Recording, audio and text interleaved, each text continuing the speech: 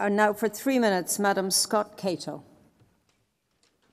As of many, tax has become an issue of great interest during the past year.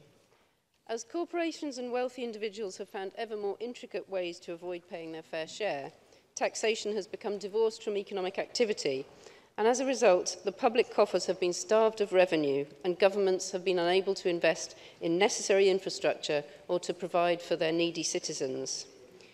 We have reached the stage where it is vital for the protection of our civilised societies that we address the issue of tax avoidance and aggressive tax planning. Tax avoidance is also undermining the single market, as the Commissioner pointed out. Transnational corporations are able to cut sweetheart deals with governments and to organise transfer pricing deals that could never be possible for the small businesses that are the backbone of our local communities across the Union.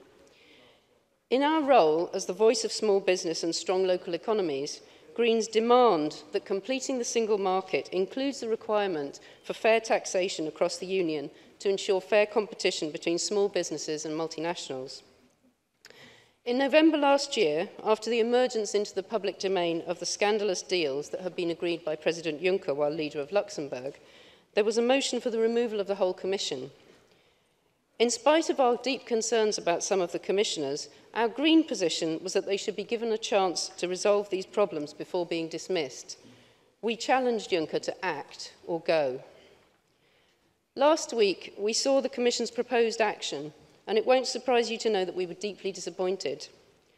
The proposal on information exchange between Member States is necessary and welcome, clarifying an obligation that has existed since the 1970s but not been properly applied. If it had been applied, it would have ensured that scandalous tax rulings could not have been kept concealed. However, this is only one of a number of measures that could and should be introduced to improve transparency on taxation. So I'm pleased to welcome the many strong statements focused on addressing the issue of tax competition and tax avoidance included in this year's annual tax report, especially the repeated call for a compulsory common consolidated tax base.